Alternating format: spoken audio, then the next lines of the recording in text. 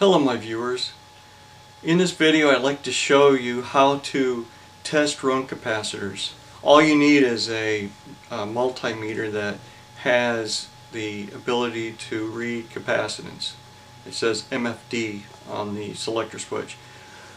Also, I'd like to give a special shout out to one of my subscribers, Big Wave Dave, out there in Salt Lake City, Utah. Thanks, Dave. And please keep on watching. And now on with the show.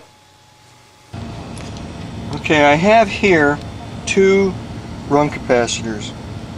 One is a single, which has two terminals, and it's mainly for a fan motor. It's rated for 7.5 microfarad at 370 volts. This one is actually a double, meaning it'll provide capacitance for the compressor and for fan. Now if you look at the top of this one, that's the double, you'll see printed on here fan, and there'll be a C here for common, and there's what's called HERM, as in HERM, for the hermetic compressor. The way you test this is you put your multimeter on microfarad so that it'll read capacitance. You put one on one terminal and one on the other, and as you can see on this one, it's perfect, 7.5 microfarad.